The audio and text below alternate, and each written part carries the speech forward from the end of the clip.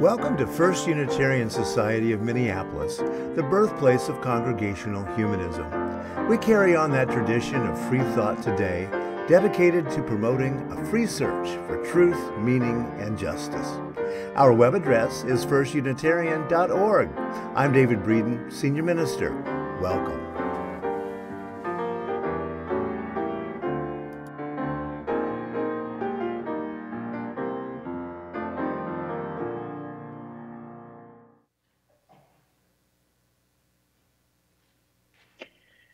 Good morning. Good morning, everyone, and welcome to our weekly multimodal assembly for Sunday, February 27th, 2022. Whether this is one of your first visits or you've been with us many times, we are glad that you are here as a part of our gathered community. If you're online today, please make use of the chat feature to check in with each other. I see that's already happening. And for those of you in the building, please join us downstairs in the lower assembly hall for coffee after the service. And for everyone, please make note that there is no online coffee hour today. As always, we hope that you will keep current with your Friday email from FUS. That's the place to find all the info about all the good things that are going on around here. And of course, take a look at our snazzy new website. I promise that you'll learn something new.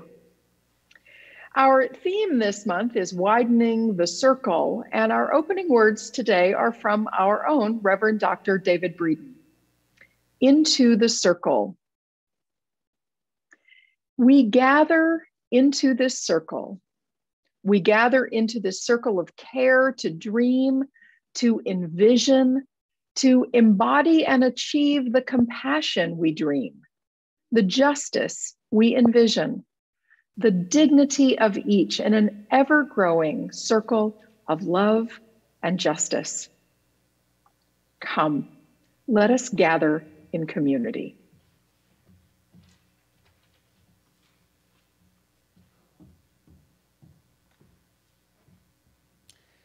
Each week when we gather, we light our chalice and repeat one of our aspirations or some of the UUA principles. This week, I want to read the one that we have just adopted last year. It's not actually yet a principle, but we hope it will be soon, and that's the 8th principle. We, the member congregations of the Unitarian Universalist Association, covenant to affirm and promote journeying towards spiritual wholeness by working to build a diverse, multicultural, beloved community by our actions that accountably dismantle racism and other oppressions in ourselves and in our institutions. Thank you, Paul.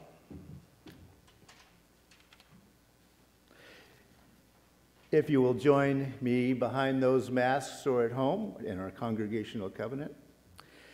Love is the spirit of this place, and service its law.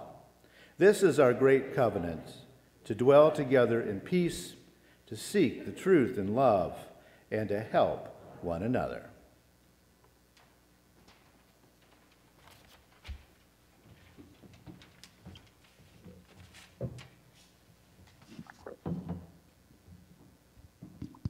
Hello, welcome back to the building. I know I've met some of you, but I'm Ted Olson. I'm the new interim music director.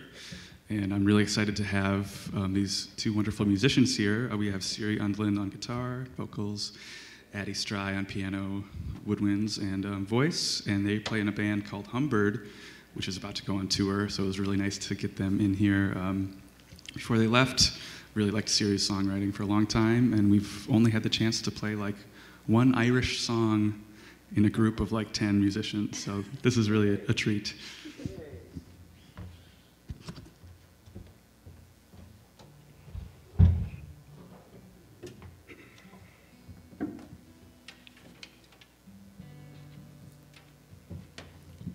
This first song is called Pink Moon for John Prine.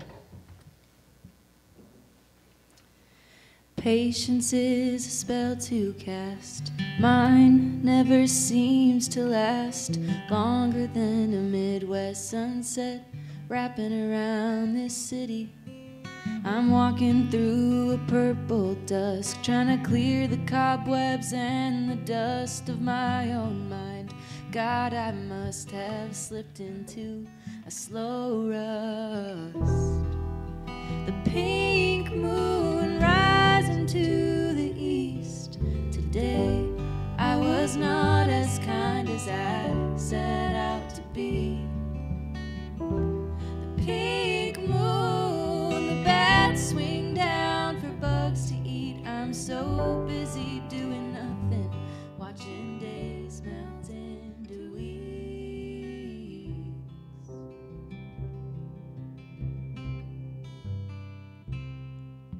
My friend is on the other line.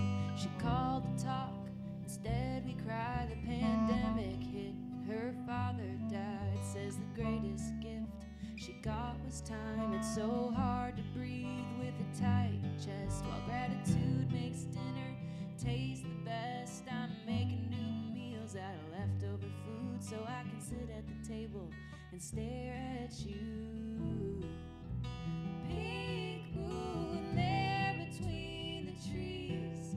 Now you're running like a madman to where the land and blue sky meet. That pink moon, it's splitting like a melon. It's sticky on my lips like secrets ripe for telling.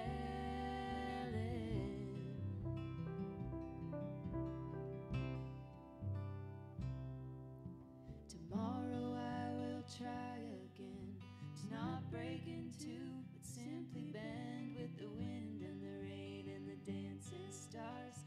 Distant suns lighten up the dark. I suppose that's all anyone can do, and if you promise me, I'll promise you to revel in the beauty, howl like a fool, raise my cup to the big pink moon.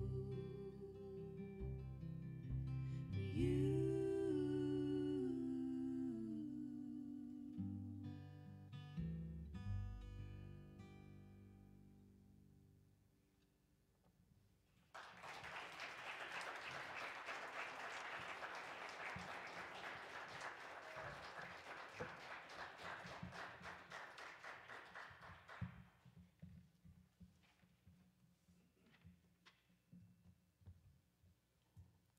The music director search team needs your input.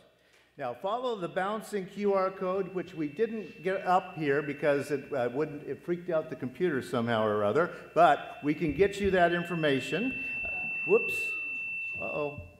There we go. Thank you. And we do have a brief survey. If you haven't done that, definitely see it soon if you have lost that somehow. And sometimes the emails that come from specifically for members do go into spam folders because we do send out to around 500 people. So there's some confusion sometimes on that. So if you didn't get the music survey, email me, minister@firstunitarian.org. The email came last Tuesday, and you can look back in your spam folder if you think you didn't get that. The survey will be open until Tuesday, March the 1st, which is not long from now because remember, February is short, all right? And so don't delay, get your voice into the mix as we consider where we're going with music next year. Thank you.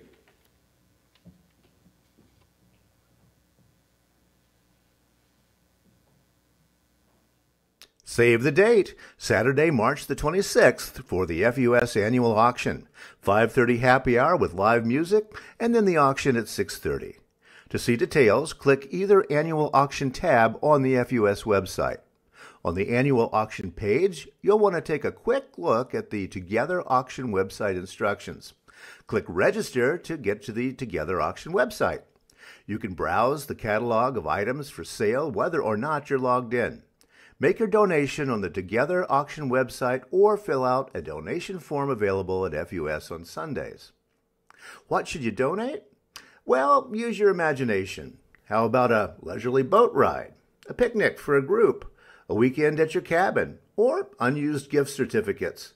It'll be both online and in person, so join us no matter where you are. You may purchase your tickets for the happy hour on the catalog of items page or at FUS on Sundays. It will feature live music, beverages, and hors d'oeuvres. The live auction will again feature our auctioneer, Colonel Kurt Johnson. So save the date, Saturday, March the 26th. Don't miss it. It's a good thing that I started life as a disc jockey in this new post-COVID world anyway, so I can kind of get through 45 seconds without stumbling at this point. Your pledge form returned to us ensures sunshine for sailing into next fiscal year. That's what our stewardship team says. We have more than 25%, and actually since they wrote this, it's going closer to 50% of pledges returned, and members are really stepping up. Please send in your pledges this week if you haven't done so already. Here's your final video from the stewardship team as we begin wrapping up the Smooth Sailing Stewardship campaign. We are in smooth sailing mode. Life is good. You're getting your pledges returned. Members are really stepping up. The skies are blue and the forecast is clear. As Ted Lasso would say, I feel like we fell out of the lucky tree and hit every branch on the way down, ended up in a pool of cash and Sour Patch Kids. Thanks to everyone who has contributed so far. We really appreciate the sunshine you bring to our sailing journey.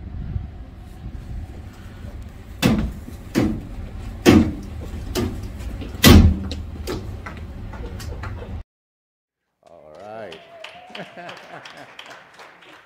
Well, we aren't passing the basket due to COVID, and we haven't been doing that for, it's going to be 24 months pretty soon, as you know, but that doesn't mean that we don't need your help to keep our programs running. The easiest way to give is to go to our website, firstunitarian.org, and click on the Give link at the upper right corner. You can also give on PayPal and the Venco mobile app if you're a smartphone user, or you can send a check. And thank you for making the work of First Unitarian Society possible.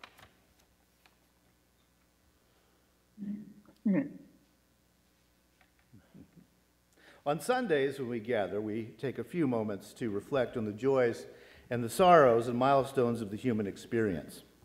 We do this so that we stay in touch with our own humanity. We do this to remind ourselves of the value of moments of stillness, and we do this so that no one among us is alone, either in celebrating joy or in facing the burdens of life. This morning, we have some news from FUS member Becca Giustiano, who many of you know as one of our sign language interpreters on Sunday mornings. A week ago, Becca had emergency gallbladder surgery, and she's spent the past several days recovering at home. She says the pain continues to decrease, and she's grateful for the messages of support she has received. We send along our good wishes to Becca for her continued improvement, and if you would like to contact her or reach out to her, email or contact Reverend Jim. Today we are mindful of the human suffering caused by war. International law has long been ignored by powerful nations attacking weaker nations. And the Charter of the United Nations has often been ignored, yet we must continue to insist that international disputes be resolved through diplomacy and that international borders be changed only by consent of the people affected. The European order, established 75 years ago out of the ashes of a war, after the deaths of hundreds of millions of people, has been badly and dangerously damaged this week. May the outrage of the world awaken even the most cynical of our world leaders. Today, we also mourn for and are outraged by the cynical and oppressive acts of the Texas governor and the Texas Attorney General, who have declared that, quote, a number of sex change procedures constitute child abuse under existing Texas law, end quote. This attack on the vulnerable through the coercion of mandatory reporters of child abuse, such as teachers, counselors, clergy, and others, is the most heinous sort of religiously motivated hate. We now take a few moments to reflect on the violence and oppression in our world and on those who seek to comfort the suffering and to work for justice.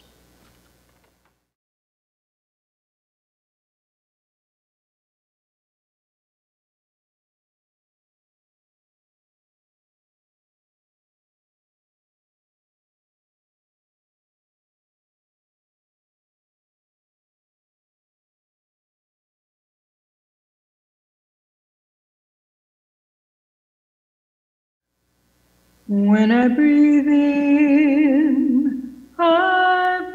in peace. When I breathe out love. When I breathe in peace. When I breathe out love.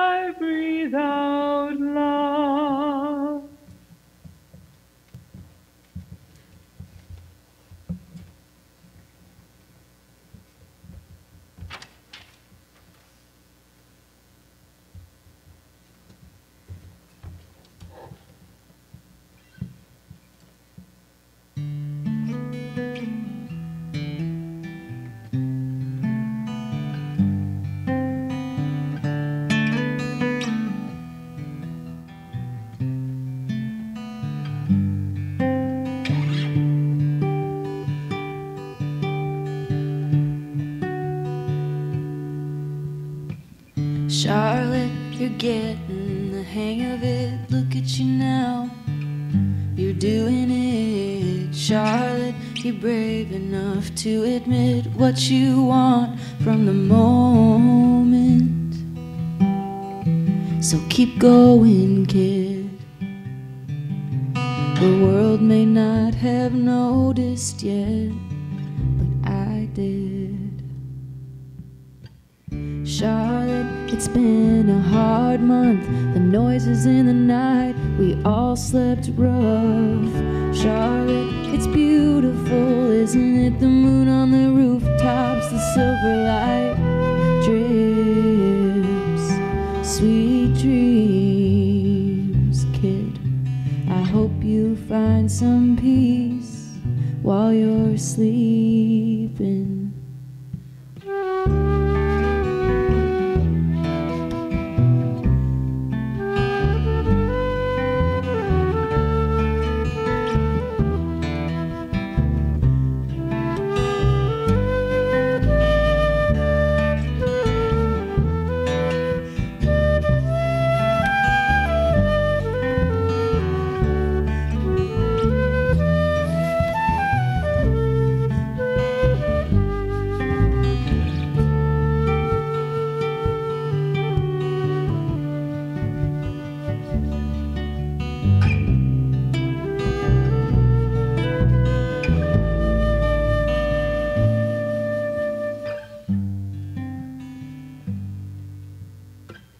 Charlotte, you're busy growing quick flowers in the garden. The summer air sticks. Charlotte, you're bleeding at the knees, climbing up the windshield, trying to reach the storm front. It's coming this way. Don't worry about the thunder. It's how the heat breaks. We're all wishing on the rain. Maybe in the downpour, things will change.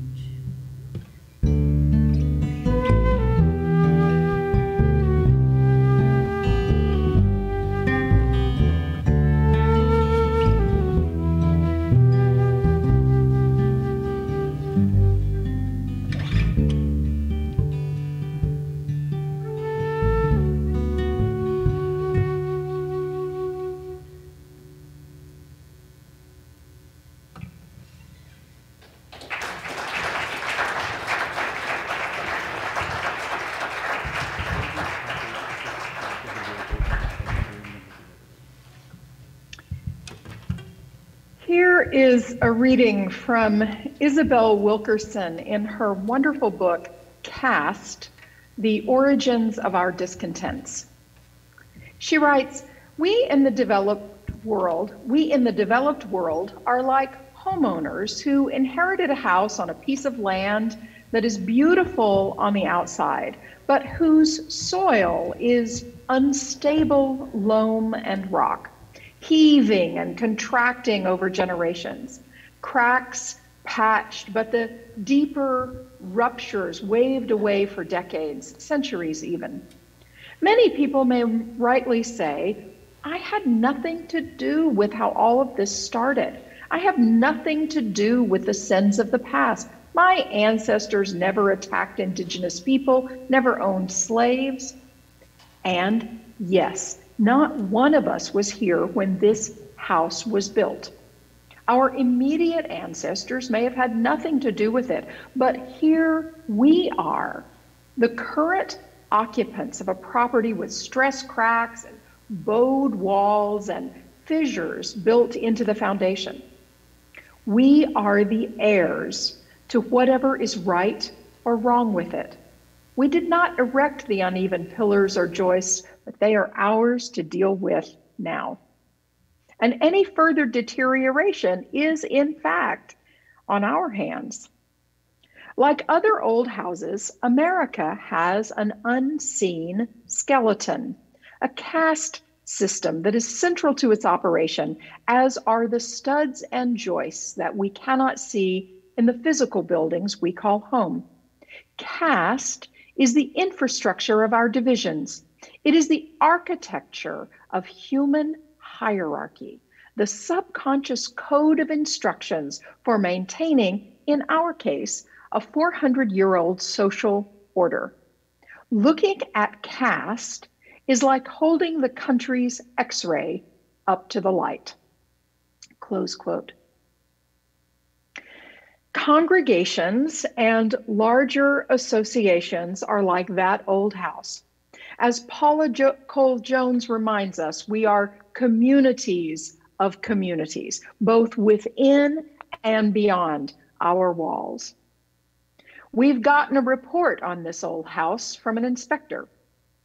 At the Unitarian Universalist Association's General Assembly in New Orleans in 2017, the Commission on Institutional Change was convened and charged with conducting an audit of the power structures and an analysis of systemic racism and white supremacy culture within the UUA, the Unitarian Universalist Association.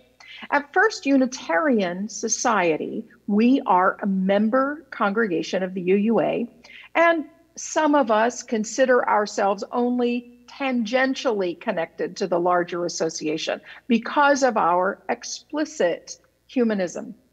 Even so, this final report of the Commission has much to teach us about how we have real room for improvement in our expressions of hospitality and welcome, our commitment to deepen our spiritual practices, including the practice of justice making, and the ways we care for each other.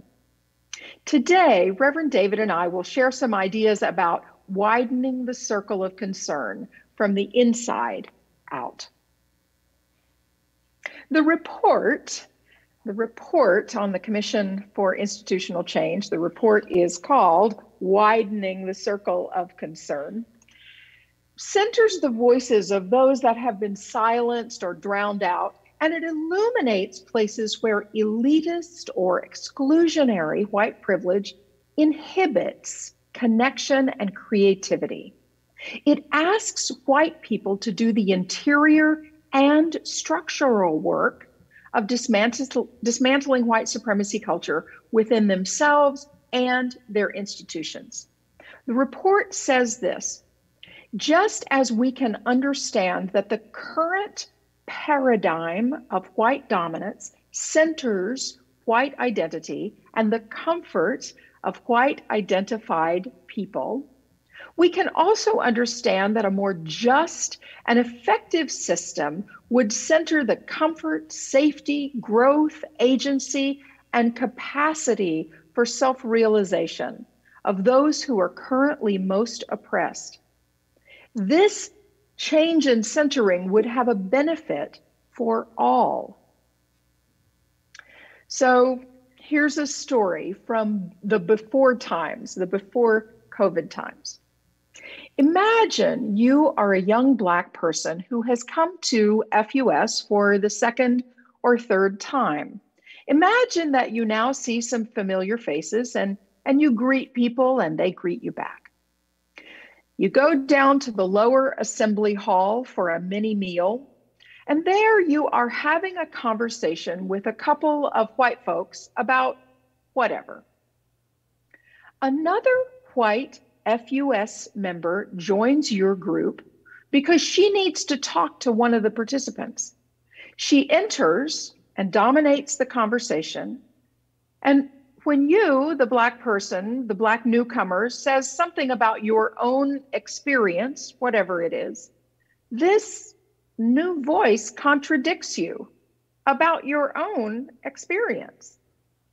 You have just learned, as a Black newcomer to the congregation, to keep your mouth shut here because your own experience has just been invalidated.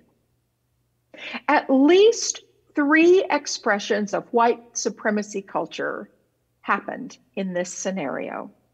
A white person butting into an existing conversation because her need superseded the relationship building that was taking place, dismissing the lived experience of a Black person, and the missed opportunity for other white conversation partners to interrupt this microaggression, either by telling the white interloper to wait or by turning to the Black participant and asking for more information about their experience.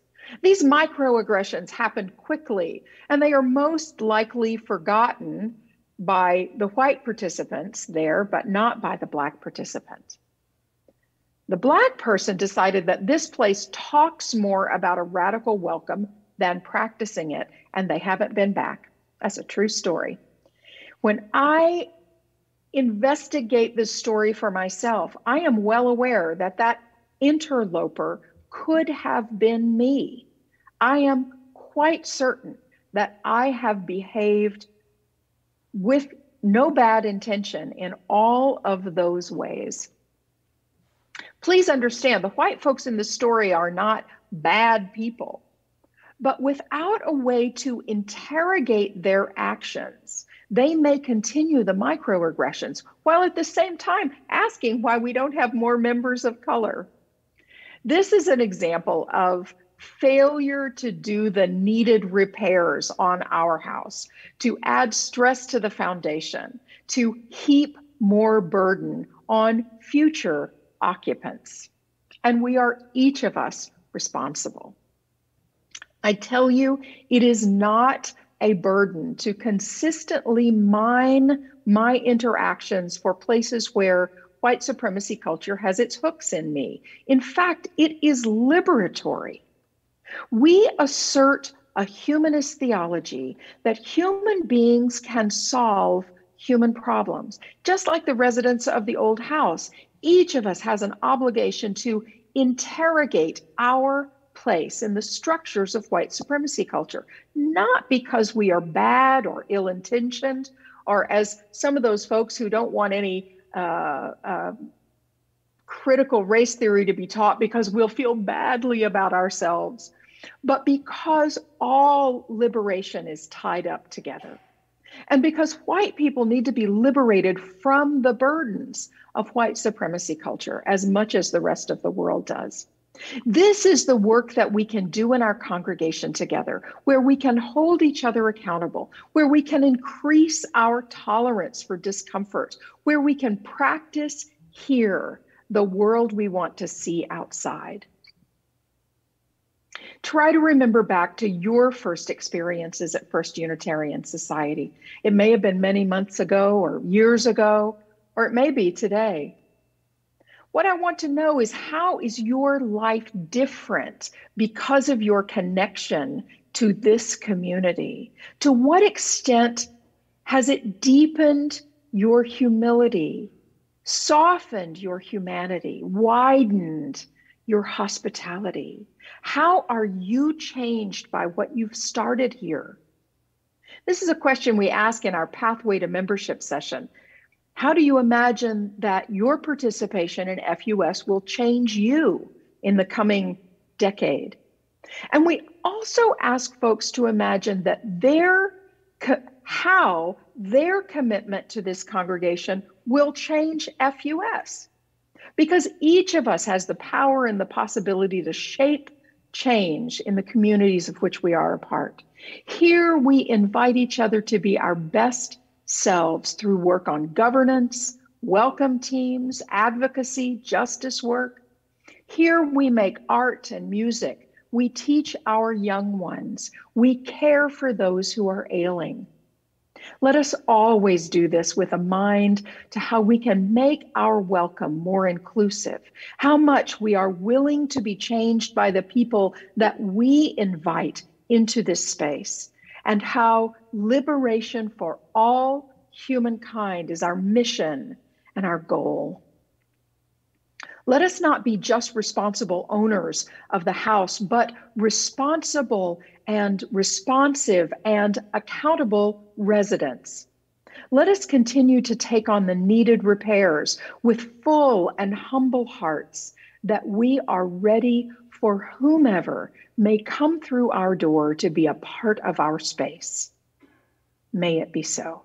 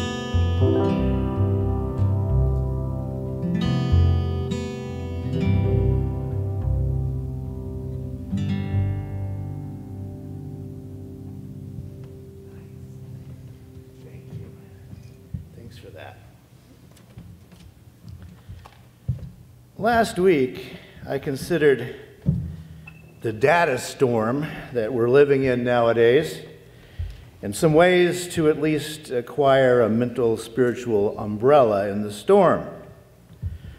The wisdom of the ages, from Taoism to Hinduism to Buddhism to Stoicism to Christianity to New Ageism for that matter, is somehow to be beyond or above the fray.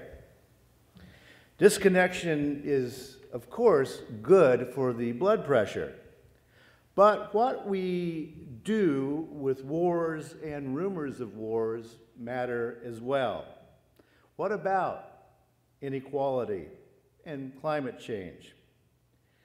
We all know the old adage, no decision is a decision. Sitting back mindfully is making a decision to do nothing for the larger world. But we also do well to remember another adage, all politics is local. What I want to consider today is, at first glance, the opposite of mindfulness and disengagement, but actually, I would argue they are all of a piece. All politics is local implies engagement at the foundational, fundamental level. Seeing how the sausage is made is another of those old adages. For example, if you want to change First Unitarian Society for the better, get on the committees and the task forces. You want to change the city? Start knocking on doors, because all politics is local. And our efforts at justice-making, FUS focuses on the local as well. We are fortunate here in Minneapolis to have a strong and active group of downtown senior clergy. FUS is one of the smaller congregations involved in that effort. When we join with the Presbyterians, the Episcopalians, the Congregationalists, the Lutherans, United Methodists, the Baptists, the Roman Catholics, Reformed Jews, Muslims, and so on, we cover a lot of ground around the city. We join with institutions that have much deeper pockets than we do, and we join in with a group not only with moral authority in the minds of many, but also with money and connections and numbers. We meet the mayor, we meet the city council members, we meet with the police, we meet with state officials, we meet with politicians and directors of nonprofits. They don't necessarily listen, but they hear what we are saying. My joining with other clergy aggregates our voices. As I often say, I see congregations as an aggregator. Each of us brings our individual social justice passions into the congregation, and the congregation aggregates our voices. And the Downtown Senior Clergy Group will do that as well. And for the first time in a long time today, when you go downstairs, you will have a chance to do something because our Active Voices group is back downstairs. Yay, and that's All Politics is Local. First Unitarian Society also joins the larger Unitarian Universalist Association and also the humanist and congregational humanist movements.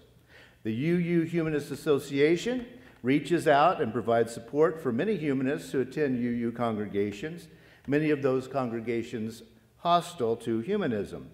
We also join with the Ethical Culture Movement, another humanist organization, and with the American Humanist Association, both the national and local level, and with lots of other secular groups, both nationally and locally. There are too many things to mention, but let me give you one example. So one of the things I do is chair the Education Committee of the American Humanist Association. The AHA has been working with United Theological Seminary in St. Paul to develop a humanism concentration in their master's program. The online program will help us train humanist leaders, humanist celebrants, and especially humanist chaplains that are much in need nowadays. The world is ready for secular humanism and congregational humanism. We need leaders, and we especially need leaders who look like the America of the future. There's nothing I like more in my work as a seminary professor than training young humanist leaders, especially young humanist leaders of color. They are the future, and they are here now, ready to change the world. But their paths are often blocked by white Euro-American assumptions. You would be surprised how many UU and Humanist Association things are still the good old boys in the back room. That's what has to stop. As I've said many times, I am driven by a desire to leave the world better than I found it. I was born into a world dominated by wealthy, cisgender, straight white men. And my goal is to turn off the lights and lock the door on that world. I work for an America in which character is the defining aspect of every person. No judgment, Texas. As I grow older, I often think of the lines of William Butler Yeats in his poem, Sailing to Byzantium. It goes a little bit like this: an aged man is but a paltry thing, a tattered coat upon a stick, unless soul clap its hands and louder sing for every tatter in its mortal dress, nor is there singing school. Now, I try to clap my hands and sing and louder sing for the future of humanism, free thought, and secularism. That's my local politics. Nor is there singing school, Yeats wrote, because the old, like me, cannot be taught the future. We're not going to be going to school in the future, but we can use our accumulated wisdom to sing another reality into being. All Unitarian Universalists need to take seriously and understand the report on the UUA Commission on Institutional Change that appeared in 2020 called Widening the Circle of Concern. It's available online. Rev. Kelli mentioned it a bit ago. Their guiding principle was this, quote, "To keep Unitarian Universalism alive, we must privilege the voices that have been silenced or drowned out and dismantle elitist and exclusionary white privilege, which inhibits connection and creativity." Right?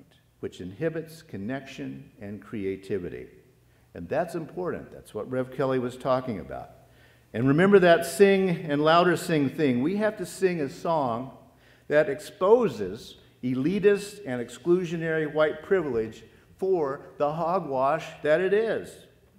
The report also says, quote, "Amidst the diversity of the theologies represented in our congregations, justice work has been a proxy for what we believe in some congregations, while in other congregations, engagement with the intellect, debate, and social ties have been the substitute. Our justice work without theological resources and spiritual practices leads us down the path to burnout." End quote. Now, the commissioners are being really nice and polite in that little quote. What they mean is that many congregations have made a religion out of progressive, democratic politics.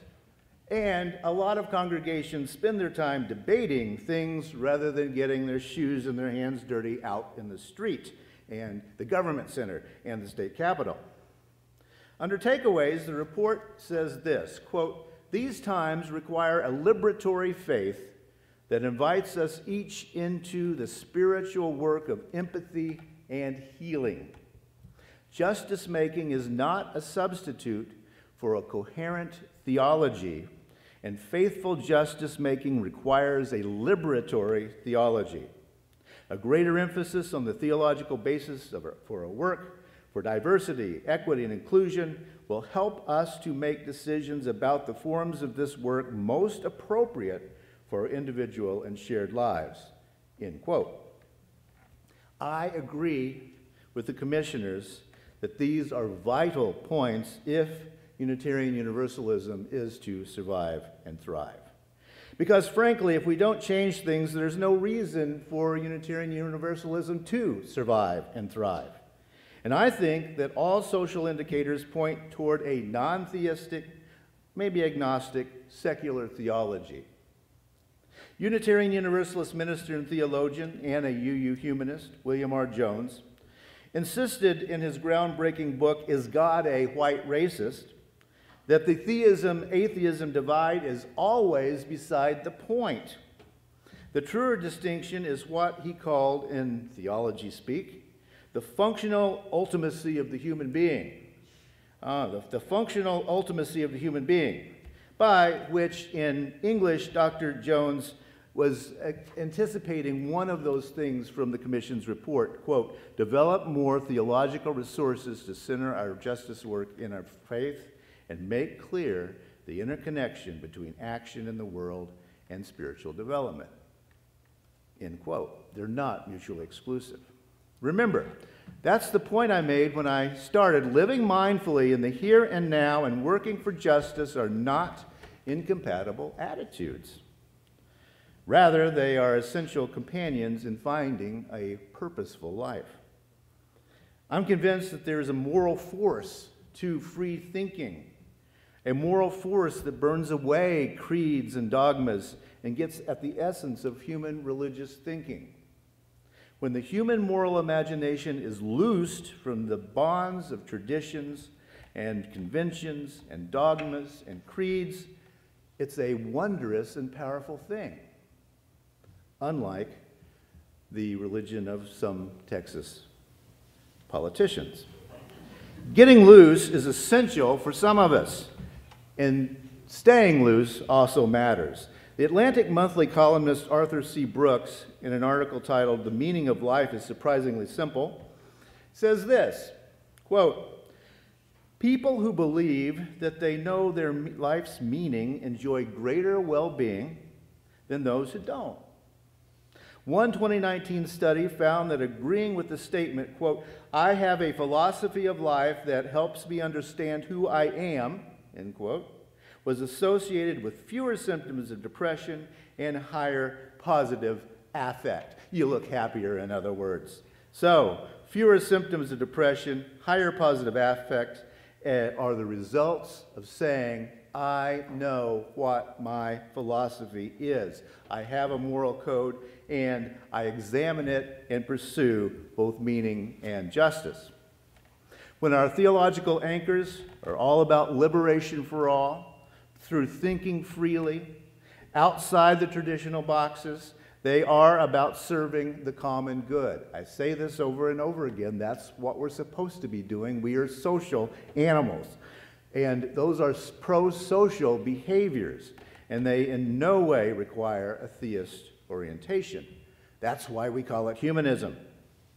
As Reverend Dr. William R. Jones pointed out, it's not about believing in one God or another. It's about knowing that human beings can fix human problems. That's functional ultimacy. First Unitarian Society of Minneapolis is the core of humanism in the United States. We have been since 1916, and we will continue to be as long as the people of FUS want it. We, together, can widen the circle far beyond the Midwest and far beyond whiteness and just far beyond, period. I'm only one blip on the screen of FUS ministers carrying the saving message of humanism through time, but for me anyway, I will continue to follow William Butler Yeats's advice. An aged man is but a paltry thing, a tattered coat upon a stick, unless soul clap its hands and sing, and louder sing for every tatter in its mortal dress. Thank you.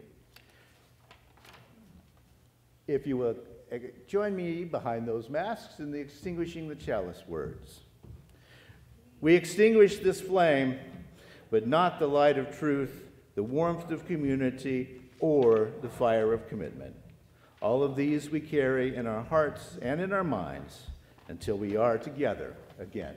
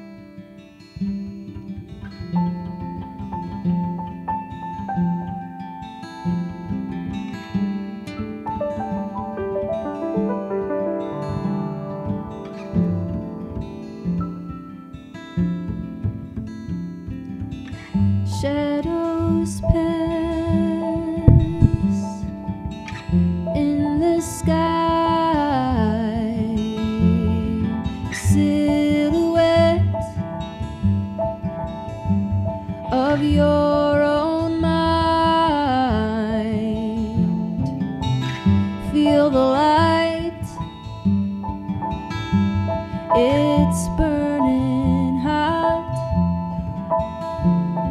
The flicker comes and goes. It's all we've got. Come on home. Bring the heavy with.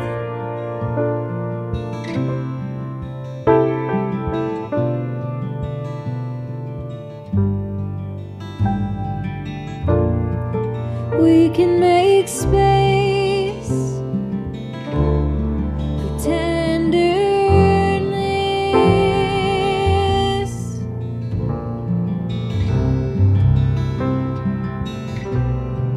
Watch, we'll do it just like this.